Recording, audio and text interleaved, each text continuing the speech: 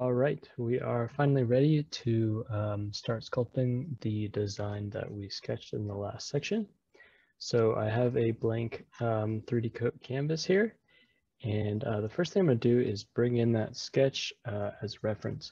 So if you hover up here and click this image reference right here, and then we'll click, you can pick any of these options. I'm just going to click ref image for the x-axis, and I'll select the sketch we did before.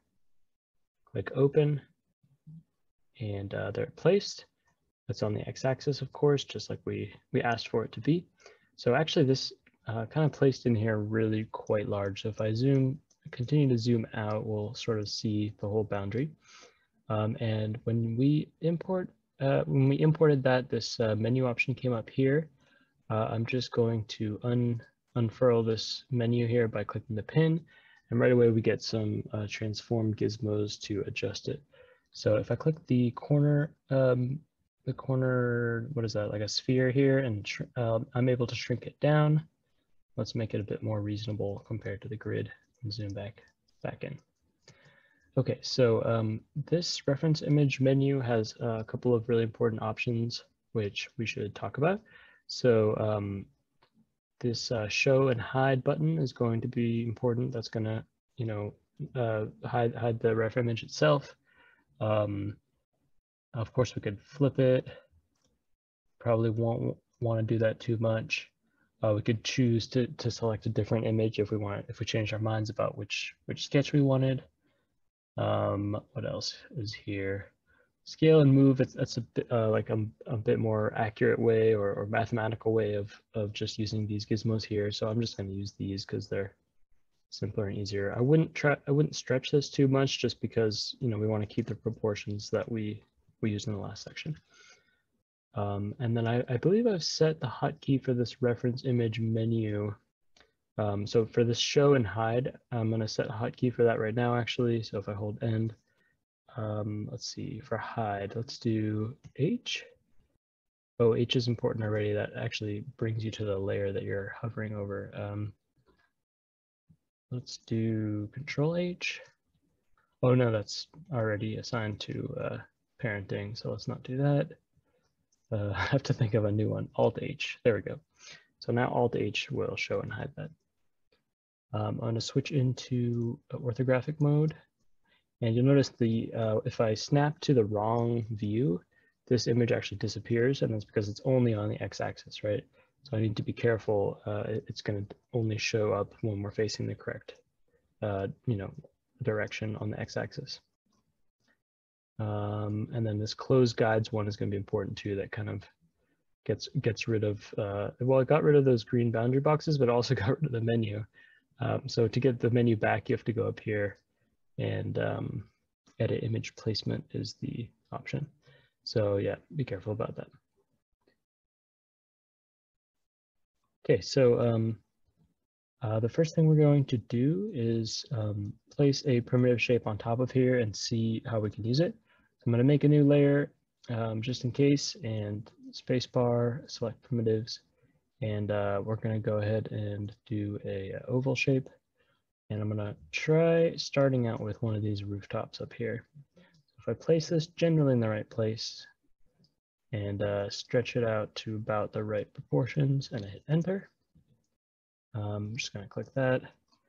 And you'll see that this image placed exactly halfway in the middle of this object. And that's quite useful, but there's a few more things we can do to the image placement menu. So again, if I click this and edit image placement, we get this menu back. And I just want to show this opacity will change the opacity of the reference image that we just imported. So I think by default it's on 0.5, right, 50%. This inside opacity is quite important too, and that you'll see it's changing the opacity of the sketch inside the voxel object. So I use that one quite a bit actually, because depending on what we're doing at any given moment, we're going to want to see more or less of the interior there. All right, and I've sped up the video here once again, just like we did with the sketching section. I think it's probably more useful go back in and record after the fact, and I can tell you what was working and what wasn't. So I just, right off the bat there, I tried putting on symmetry and adjusting that shape with the move tool, and I wasn't happy with it, so I deleted it, and I ended up using the cutoff tool just there on the top. And to get that rounded edge, I just switched over to the smooth tool and upped the strength of the smoother, and then smoothed that edge, and then adjusted it a little bit with the move tool once it was generally right. But the move tool is sort of a small adjuster. I think it's rare that it's works for sculpting the whole shape. So I'll just cut off that crescent shape there, and I'm just adjusting this, the tapering of this edge a little bit with more smoothing.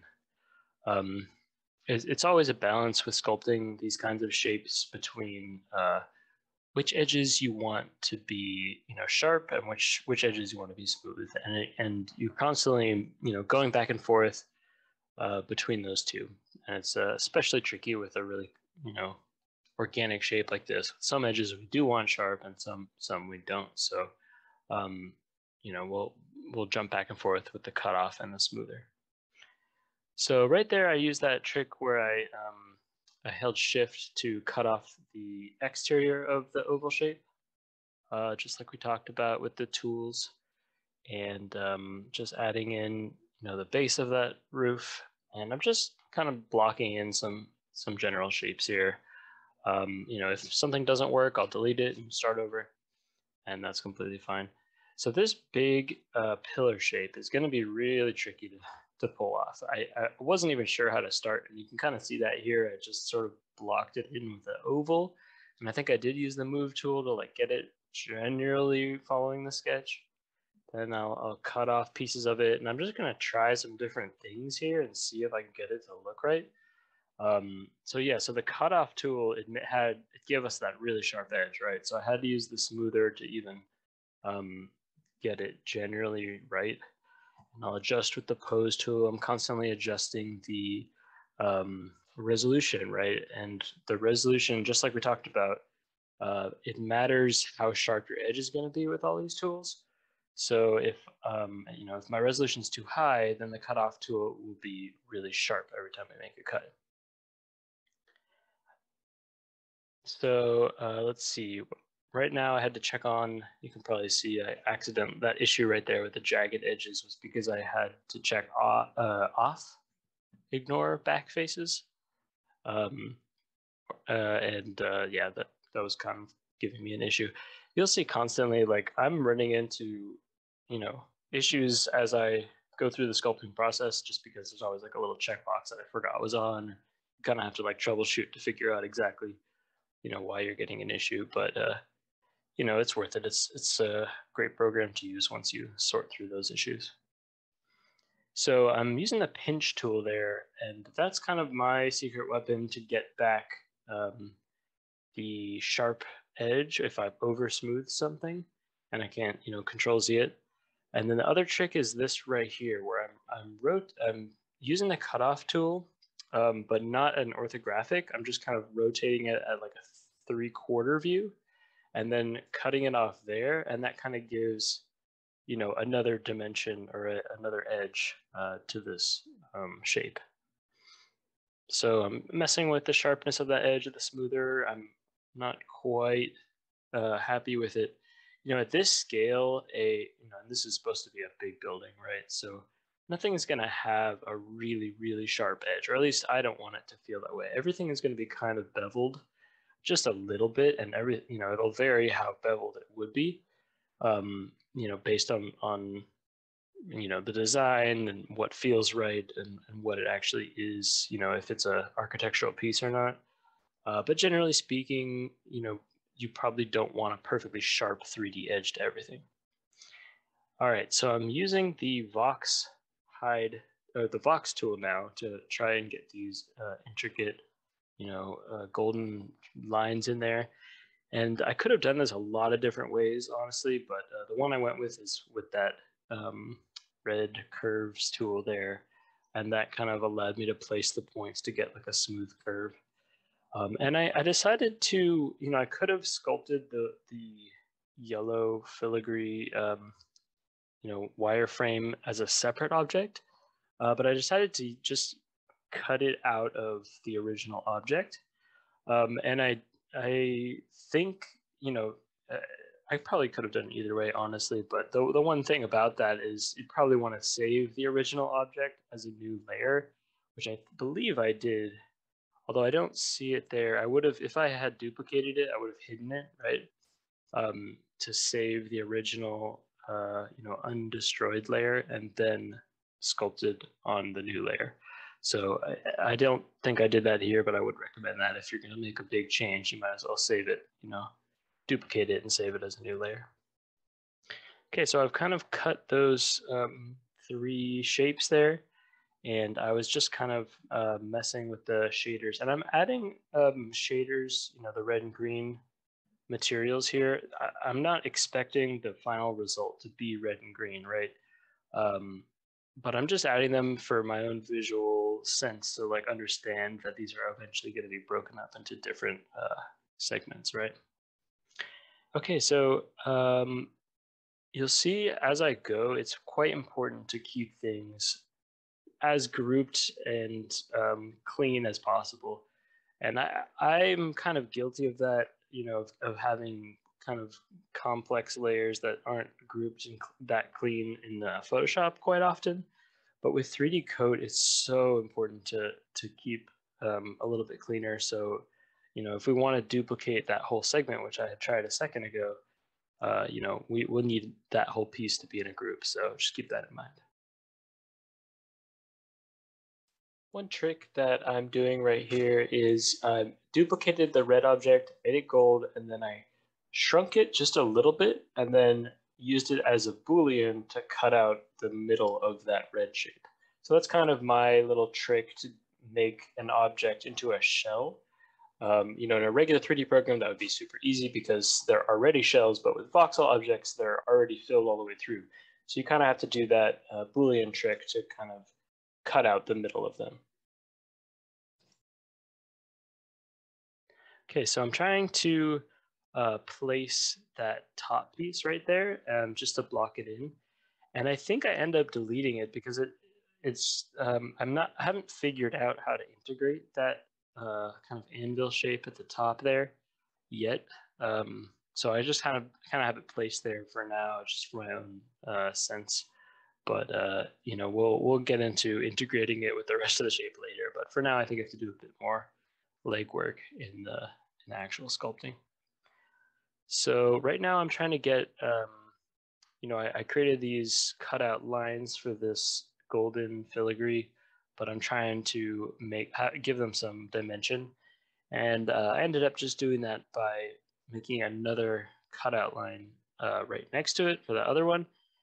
And then for this one, I'm actually going to make a Boolean operation where I duplicated the shape that I had cut out, I made it gold, and then I made it, I made the duplication the metallic color, and then I believe I end up just Boolean cutting it like we talked about in the last section, going over all the tools, just to give us those kind of dimensional lines there.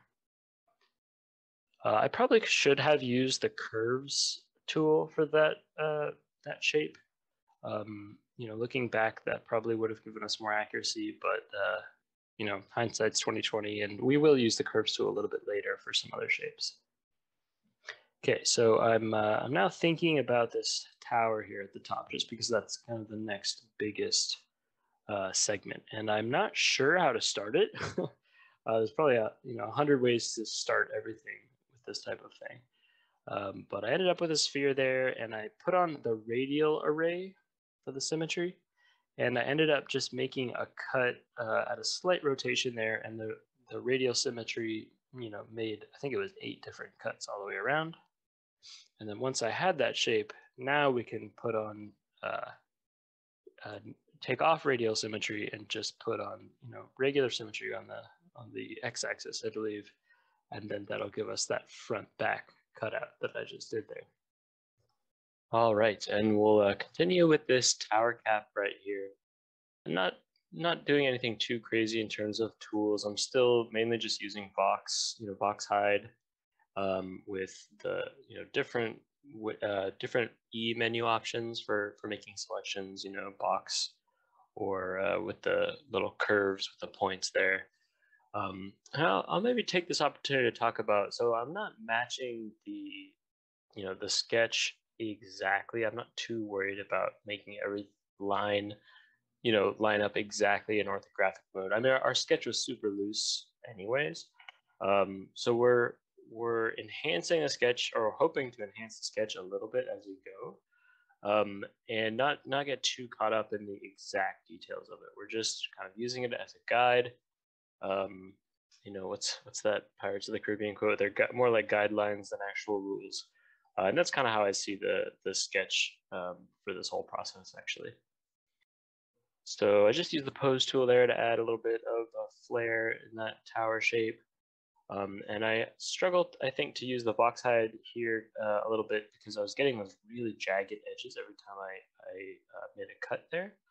And that could be due to quite a few things. Generally speaking, it's probably just too low res of a mesh. So I think I up-resed it there and that solved the problem. Like we talked about in the other section, you also kind of might have to check if you need to switch your object to global space or to uniform space. And that should hide some of the jagged edges there. And you can see I actually didn't totally solve those jagged edges. I ended up just kind of using the smooth tool to smooth over them at the end, just because I got frustrated. I couldn't figure out why I was getting them. And it might have just been the angle. I'm still not completely sure. There's a few times when 3D code is a little bit frustrating or buggy or odd, and to me that's just kind of part of what you have to deal with. There's so many great and easy to use aspects of it that I kind of just live with that. I'm constantly using this curves tool to make exact selections, and I highly recommend kind of using that E menu tool, at least getting comfortable with it. You can make those points and move them around and use them in a variety of ways.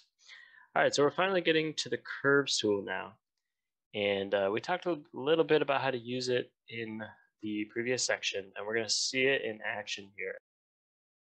In my mind, this is going to be that golden filigree from the sketch. We're kind of talking about how I wanted it to be sort of like a wire frame extra piece. So that's why I'm considering using the curves tool for this section. I have it on symmetry mode right away, so it's placing two different sides as I go.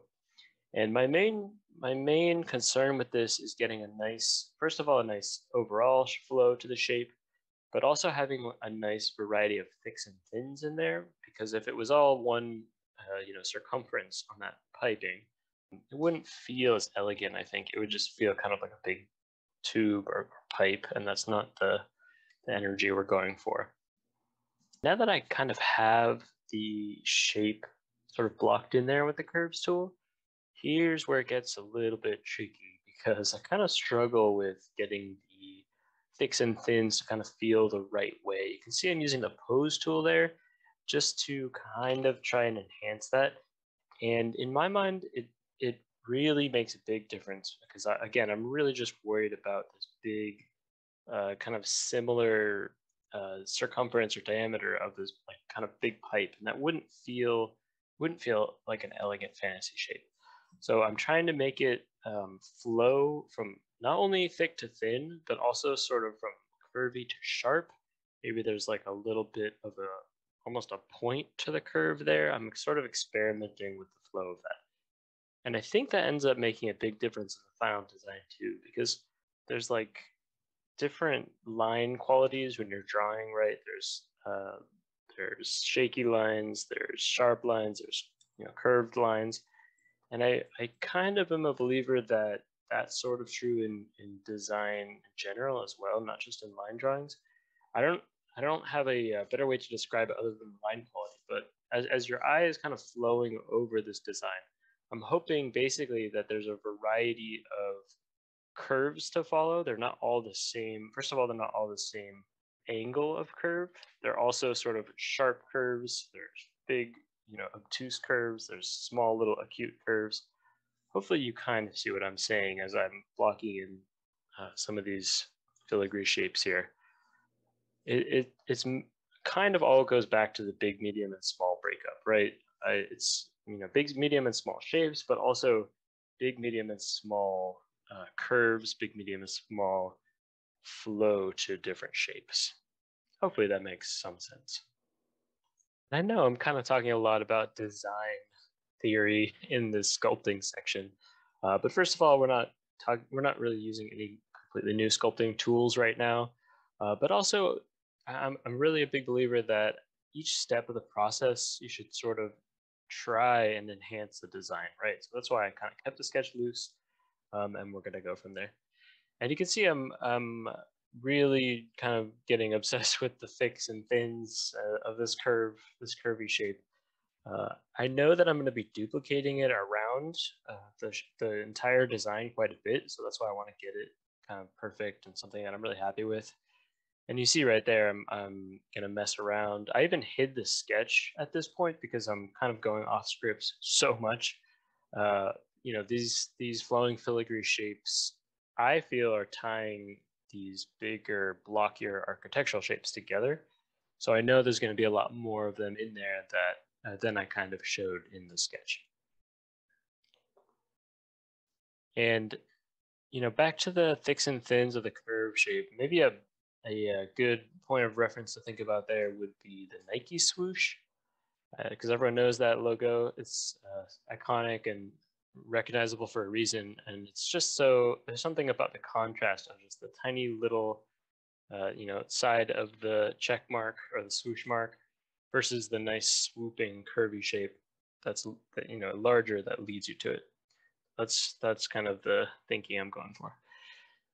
So I just made everything a nice green and gold shader just for readability. I know we had 3 different values in the sketch, but just keeping it to 2 for now, I think is helping me sort of group things together in my mind and in my design brain. And I'm still not sure, maybe when we get to Blender, we'll end up with 2 values instead of 3. And right now I'm doing a little upkeeping.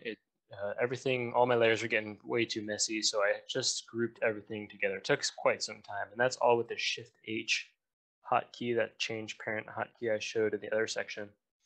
And I had to do that for this step. So what I did is I went to the instancer, and I clicked New Mirrored Instance, and that only works on a big group like this if they're all grouped nicely. So that's kind of why I had to do that, and I just wanted to see how it would look mirrored. We're going to end up doing the mirroring itself in Blender, actually, just because it works with instancing, and it's much better than 3D Coat does. But I just want to kind of check it right there here in 3D Coat. And we're only doing the right half of this whole design for now in 3D Coat. In the back of my mind, we're going to do a lot more sort of layout and mirroring in Blender. But for now, we just need to get the asset sculpted. All right, so right now I'm actually adding a little bit of an emphasis to the kind of the tip or the point of this shape.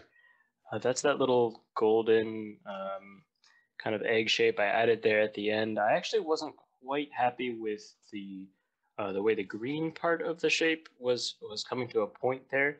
And if you remember in the sketching section, we ended up talking about, it was kind of a breakthrough, I think, when we added that point there. And I think it's because kind of the whole bigger shape leads you right up to that. So that point really needs to be emphasized. And also it's just one of the few sharp shapes on the whole sculpture or this whole segment of the building. So it really contrasts nicely with all these big swooping curves. So that's why I'm kind of spending so much attention to it and trying to get it also to integrate really well with the rest of it. tool, as long as you're selected on the top of your group, it will duplicate everything in that group, and it will create a new group, a duplicate of it inside that group. So you actually have to go in and manually drag it outside of the original group, which is a little bit annoying, but just keep that in mind. And I actually went ahead and merged that whole, so first of all, I uninstanced it. So instancing is the best way, I think, to make a duplication of the whole group. But then I uninstance it because I don't want the changes I'm gonna be making to it to affect the old version, right? Because we want it to be a separate object. And then I merged the whole subtree. So I right-clicked on the top of that new group that I uninstanced, and I clicked merge subtree, and that just merged everything into one smooth green shape. And I did that because I just don't want to worry too much about all those little golden filigree details that we had. And I just want to make some big changes, kind of like start with the shape as a base for a new sculpt, but be a little bit more free with it and make some bigger changes. So this next segment of the right half of our design is very similar. Of course, it's the same exact shape language and general shapes of the other section. So we're going to see how much we can reuse. This bigger green shape that we just made had to change quite a bit, but the golden roof part that we're about to duplicate over, I don't think it's that different. In fact, it's just a tiny bit of stretching I think I end up doing to it. So, general practice, as long as there isn't too much change, it's probably best to instance here. And one note on instancing in 3D Coat versus Blender. So I mentioned that I wanted to do a lot of the instancing and mirroring in Blender versus 3D Coat, and that's just because it's a little bit slower in 3D Coat, the UI itself, and then also the program doesn't deal that well compared to Blender with a lot of heavy, objects with a lot of polygons. So actually this last segment right here, the roof shape is again duplicated and just really stretched out. And we're gonna have to make an individual change though to the tower proportion. So I had to select it out there, and I'm moving it into, parenting those elements into their own object so that I could hide it. And then I did the same thing right there where I took the pieces that I wanted to, I parented them into a new group and then duplicated that group. It's so fast to just grab the pieces that you want and then make them into a group. So now I'm finally ready to do this middle door section, and it's going to take a little bit of new sculpting. There's not too much we can reuse with this, just because it is some new shapes and it's very symmetrical. And we started out with a sphere naturally, and from the side view, this door would be kind of curved because we started out with a sphere. But I'm not going to worry about that too much. Right now, I just wanted to give it some dimension, so I didn't start with with a box. And we can flatten things later and make things a little bit more architecturally sound. Right now, it's all about just getting the shapes to feel similar to the sketch. So primarily from the sphere, all I'm using with this door section, a little bit of pose tool there, but mostly it's the Vox tool again. That's probably the most common tool. Looking back on this, I probably use the Vox side tool the most out of anything. Just to start splitting elements apart, and it also gives such a nice bevel to the new segment. It's such a fast way to give a new segment a little bit of a cut line with just the right amount of bevel. All right, I want to take another minute here to talk about some design theory stuff. I know this is sculpting section, but there's nothing too fancy here. Again, it's just all the Vox side tool.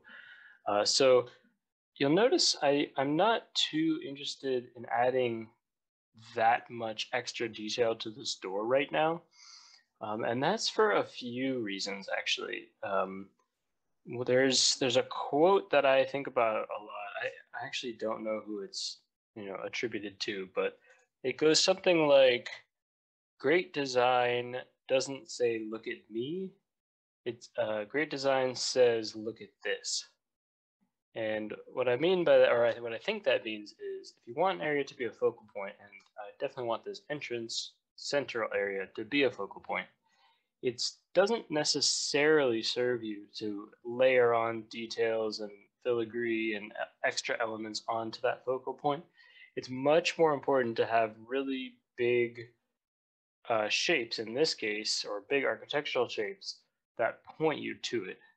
So I've spent so much time on the rest of this building, and it's kind of, in my mind, all leading the eye to a couple places. I mean, there's a couple different reads on this structure, but the entranceway is definitely one of the main focal areas that hopefully a lot of the work that we put in with these big flowing shapes, in some simple areas, but carefully crafted shapes will lead you to.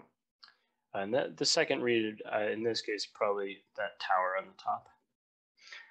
I took a little bit of extra sculpting time there to cut some of the edges off of the back of the main green endel shape. I don't know if you caught that, but I just wanted to give it a couple more edges there. And we're closing in on the final little main areas of the palace now. We're just duplicating what we already have and shrinking it way down to kind of fit that central mirrored area. And we're just going to do some cleanup on this new sort of green area. Just use the smooth tool, maybe a little bit of the fill tool there just to get rid of some of oddness. And then additionally, I'll use that cutoff tool just to give it a straight cut there. And one important thing to note is when I made this original duplication, I think I talked about how I instanced it just so that I could duplicate the group as a whole, and then I uninstanced current.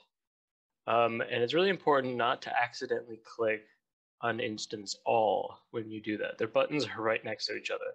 I just want to put a word of warning out there because if you do accidentally click that, first of all, the whole program might become very slow because everything will be uninstanced in the whole scene. And then also it might just crash, which I think happened to me once or twice during this process. I accidentally clicked that uninstance all, and then everything just sort of froze. So we're just adding some trim there at the bottom. We were still, in the back of our mind, back from the sketch phase, we talked about having a little bit of an architectural base or cap at the bottom. So I'm just adding some trim to that now. And then additionally, this shape right here that I'm cutting out now, wasn't quite happy with. I think we strayed a little bit from the sketch there, and it wasn't elegant and dynamic. So we ended up just tweaking that a little bit and trying to get it correct. And right here, it is freezing. And I believe that is because what I mentioned, where I clicked the uninstance all and it just crashed. So definitely keep that in mind. So now I'm just trying to integrate the base of the structure with what we had for the doorway. I think I accidentally forgot to uninstance something. So I accidentally messed up an earlier mesh, which is why that sort of pushed forward there. So but that's okay. I'm not gonna, I just uninstanced again so that we don't affect anything else. And then I'll just adjust it further to try and integrate it with the doorway. It wasn't totally sort of like fitting together there anyways. And I'm doing a bit of pinch and smooth there on that edge. Again, it's very common to sort of go back and forth between the pinch and the smooth tool to get an edge either very, very sharp or very, very smooth. And we're going to work a little bit now on this very topmost kind of tower area. I think this was one of the areas on the sketch that we never completely figured out compared to a lot of it. And it wasn't really integrating that well with the rest of it. I think in the sketch we had sort of said that we would try and fit that piece together. It was in an organic way into the rest of it. And I'm talking about just this whole section up here, this whole top kind of duplication part. So first of all, we have to adjust some of the proportions just so that we do get, use the parts of the sketch that we're working. So that means we have to do a little bit of organization where I'm fitting the the little tower section into its own group so that I can just shrink it down compared to the rest of it.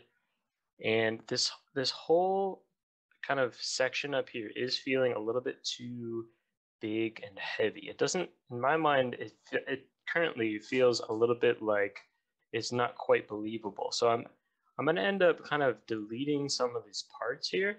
And I'm kind of thinking that the general shapes as a skeleton should work, but you know, we can delete some big chunks of it so that we could keep the shapes, but it's a little bit less heavy on the, you know, the rest of the architecture. So we'll cut some holes here, and we're going to try and do a little bit of work to make it organically fit into the rest of it. So we're going to cut a hole for the earlier tower, and we're going to try some things on this side view. I mean, this is part of the sketch on the side here that, of course, we didn't tackle with just our front view sketch. And I don't just want it to be completely flat. I think as we kind of rotate around our model, it'd be nice if there's a little bit attention to these sides. And that's something I didn't talk about too much, actually, because we were following the front view sketch so much. But of course, that was a great place to start. But then we're going to do a little bit of design on both sides, just so that we can kind of make everything match up. And then we're going to pay a little bit of attention next to this golden wireframe filigree that's sort of flowing all around these shapes. In my mind, that's kind of the hack here, or the trick that's going to tie all these pieces together. First of all, just having, you know, flowing lines sort of all around these simpler objects, you know, it'll attract the eye and let the eye kind of flow around everything, which will help a lot. And then also, it's sort of what I mean by a hack or a trick is that it's going to connect different pieces when in reality, you know, if this were a real architectural object, there would have to be a lot more inset and integration into the separate objects themselves, versus, you know, if we use these flowing lines, we don't have to do as much of that, or hopefully we can get away with not doing as much of that, just by kind of using these shapes as, again, as a way to draw your eye around the object. And then, of course, in my mind as well, that sort of elegant flowing lines are what really uses the design language that we talked about with all the keywords right at the beginning, where we decided that we wanted, you know, an elegant, ornate, I think was one of them, you know, fantasy palace. Hopefully it's going to feel elvish because of all that. Versus if we, you know, stuck with the simpler, blockier shapes and added a lot of, you know, integration between them instead, it might not hit those keywords as much. It might take us in a slightly different direction. So yeah, I'm definitely keeping, you know, those initial design keywords in mind, even at this stage. Like, there's still some extra designing we're doing, even though we're following a sketch a little bit. We've got to keep your design brain turned on at all times, just so that you keep continuing to hit, and you know, what you wanted to hit. All right, so we're actually getting pretty close now to the end of this sculpting section. We're just going to be doing a little bit more cleanup. We're not going to be doing anything too crazy and new in terms of tools. We're just kind of focusing on design and trying to get it to feel a little bit finished. So I want to take this opportunity to talk a little bit about the whole sculpting process and kind of what we learned and what we used.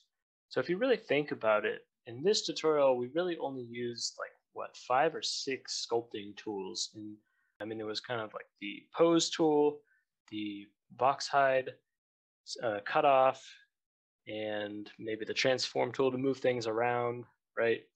I guess the pinch and smooth kind of combo just to clean up edges, we did quite a bit.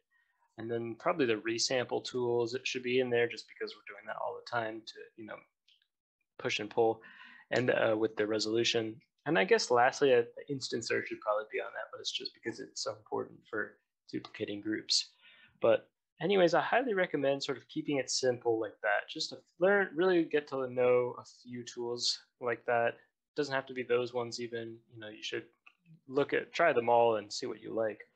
But when you're learning a new program, I find just, you know, really learning a small piece of it or a small set of tools like that and really getting to know them and understand them is probably going to give you better results in the end. So I highly recommend doing that. And then just kind of one more piece of philosophy in terms of learning new programs that I found to really help me is sort of thinking about it differently when you're doing personal work and professional work. So what I mean by that is kind of maybe try and use your personal work time to really push and learn new programs like this and try different tools that you haven't tried before.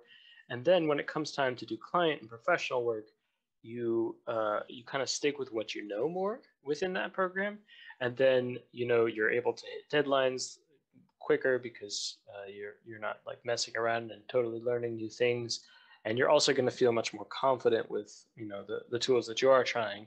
And I think ultimately that your client work will improve from that. So that general sort of philosophy is sort of served me pretty well over the last few years. And if you're diving into 3D code right now, of course the ultimate goal probably is to use it for professional work, but give yourself some time to really get acquainted with it. All right, so back to the sculpting itself. So we're just kind of adding in these attachments here for that little extra front turret to sort of sit into. And I think it's super important, even though it's not really in the sketch, just to have some kind of believable attachment there. I think I was even on my other monitor sort of looking at like torches that you would hang on the wall and how those are connected to like a stone wall, for example, just as sort of a point of reference. And then, of course, we're using like these really elegant flowing golden pieces here so that it matches the rest of our design. And in a second, we're going to focus on sort of the middle area with the like walkway, and then of course the doorway itself. And I end up kind of reintroducing a little bit more fanciful detail into the door. I know I talked earlier about keeping it simple because it's one of the focal points, but I think adding on a little bit extra of the golden filigree at the end sort of brings it or connects it to like the design language of a lot of the other areas that we spent some time on. So here you can see just sort of adding that little attachment above the door itself, just to kind of, again, keep it in the same language, feel the same as a lot of the other areas. Right there, that was just the pose tool to sort of bend it back. That's a trick that we talked about earlier with the pose tool, where if you use it the correct way, you can kind of get these really bendy shapes with it. And if you've forgotten that or need a reminder on that, that's on the earlier tool section. So we're just going to add a little bit of trim on these door pieces. I'm not even going to change the design, but I felt like each segment needed a little bit of a trim around the edge, just to feel like it's a little bit more true to what architecture actually looks like. And then I just wanted like a little bit of a circle design here in the middle, but I decided it kind of wasn't working. It didn't really need it. So I'll end up deleting that. And then I just add a little cut line to the middle of the door so that it feels like it could open.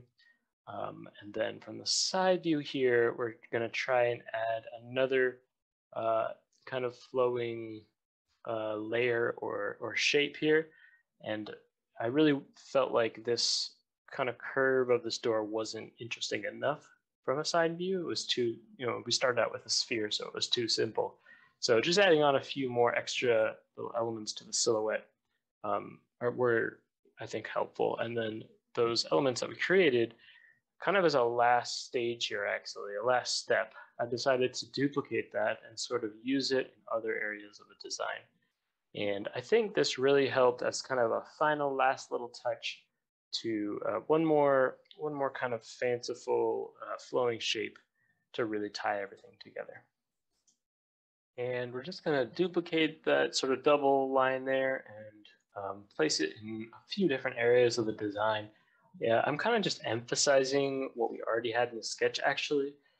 In the sketch, we had kind of this inner detail with this double yellow line, and we're just adding that in a different way, right? It's the same, it's following the design similarly, I think. We're just using 3D space to sort of accenting it a little bit more. And I tried sort of adding that into the middle here. I think it's ended up sort of breaking the nice flow in the other reverse way. So now if I change it this way, it sort of follows the shape that we had already established, and I was much happier with it. Okay, so just taking a look here from the front view, sort of assessing what needs to be done. And as a very last touch, I realized that a lot of these flowing shapes, although I liked their placement and I liked how they, made the eye sort of flow nicely along the object, they weren't actually going into anywhere. They weren't integrating very well with the shapes. So I'm just going to select the pieces that sort of need a little circular cut for them to fit into. And we'll just use the cutoff or box or whatever you want to use to sort of make a little inset there for them to go into. And it seemed like it would be super easy. It was a little trickier than I expected, just because I had to go from an angle for that cutoff, circular cutoff to feel right for a lot of them. But ultimately, it wasn't too bad. Just going over the design and adding that little extra detail, I think helps a lot when you zoom in. And it doesn't really matter if you use the box hide for something like this, if you're never going to show the geometry that you hid, right? So it ends up acting just like the cutoff, actually, which is why I don't remember which one I used there. As long as you don't show the pieces, they'll just be hidden within 3D Code's memory forever. So it won't matter too much. All right, so we're pretty much done with the main design. I'm just going to add in some windows now as a very, very last sort of scale step. And, adding little there's a few architectural details when you're doing architecture design that really you need to pay attention to for scale. Mainly it's, windows, stairs, doors, things that relate to an actual human size. And I'm going to try to make this window as a separate object and place it around. That way I don't have to, if I decide I want to change the scale later, I can just shrink them individually. Instead, rather than, actually cutting them into the main shapes, I would sort of be stuck with that scale forever. So that's why I kind of went this direction. And I think when we get into the Blender phase, we may want to adjust some scale of the windows and maybe add in some more details actually that relate to human scale. So I just want to keep them sort of, movable and editable as much as possible. Running into a slight problem here though, and that's the curve of this building in the front is actually, right, it's a concave curve. So sort of slotting a flat window in there is a little bit tricky. And it doesn't even really make that much architectural sense, but it doesn't really matter, I think, from kind of the scale that we want to show this from the front probably is going to be how our final concept is. All I want to see are just some little window details. It doesn't really matter to me how well they're integrated within the curve of that structure.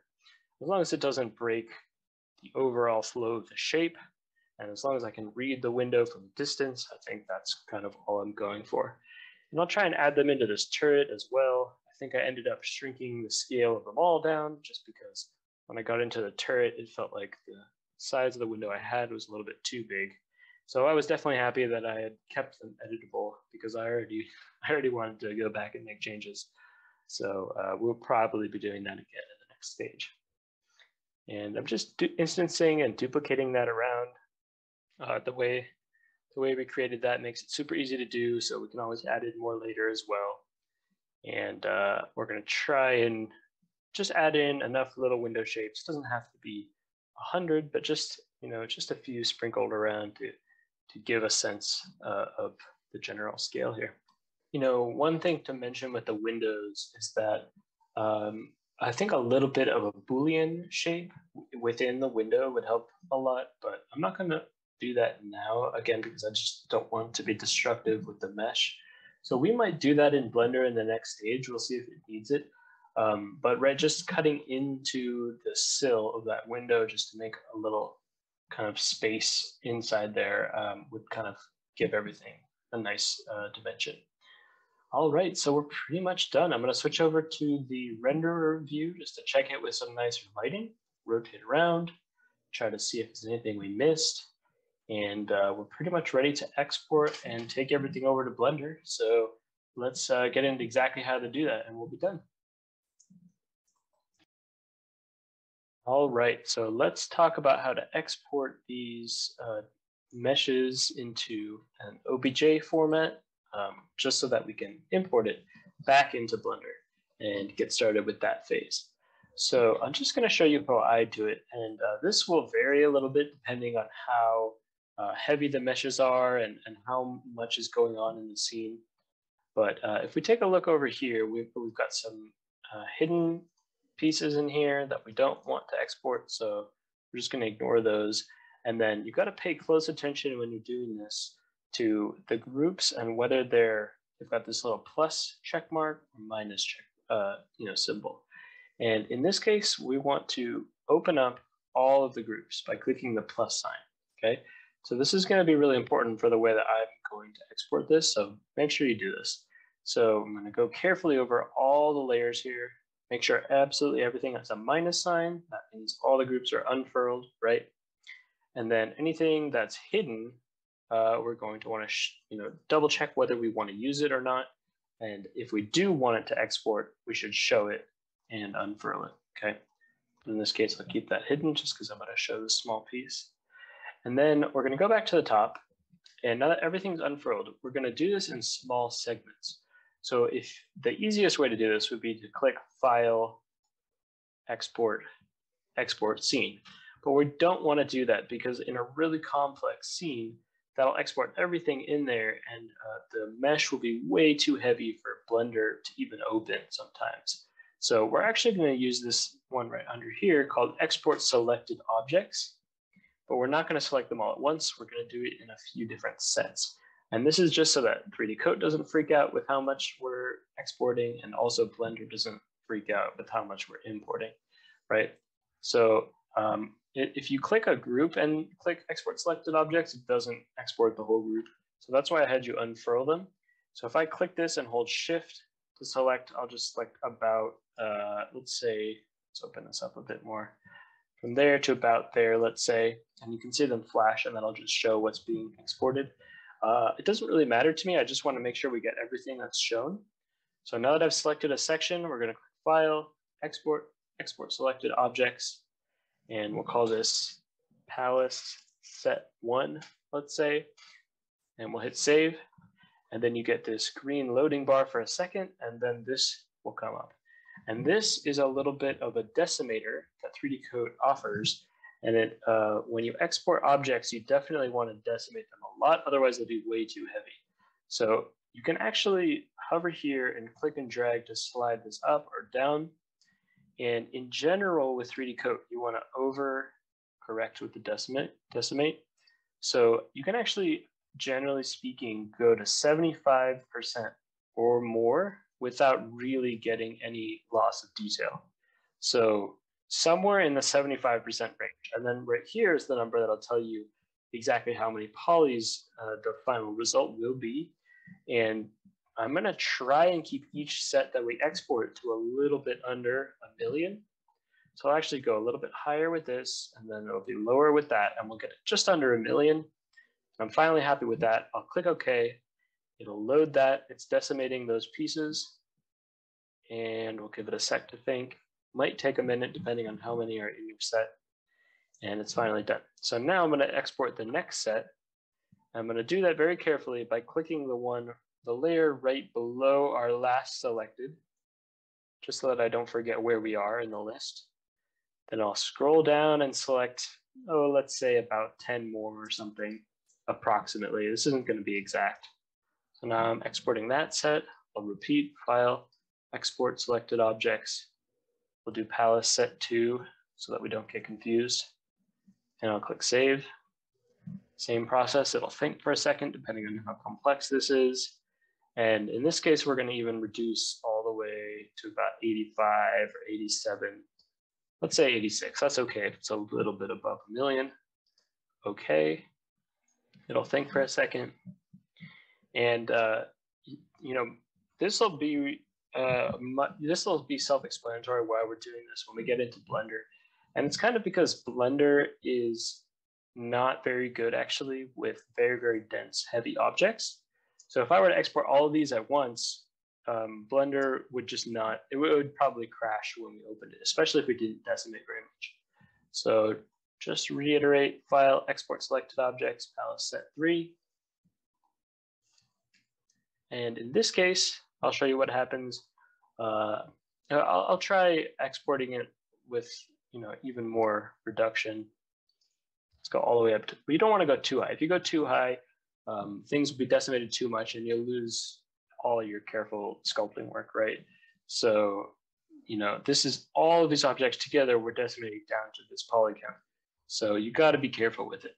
So again, I generally, for Blender anyways, I'm going to go just under 1 million, click OK. All right, so I'm not gonna bore you with exporting all my different sets. It's gonna be quite a few in the final scene because it is more complex than this little in progress object that we have here. So I'm gonna stop the video and we'll see exactly how many sets I end up doing. In this case, I would probably have to do only one more, but that's only this piece, right? So there's gonna be a lot more. We might even get like 20 different sets. And then we'll import those sets one by one into Blender and go from there.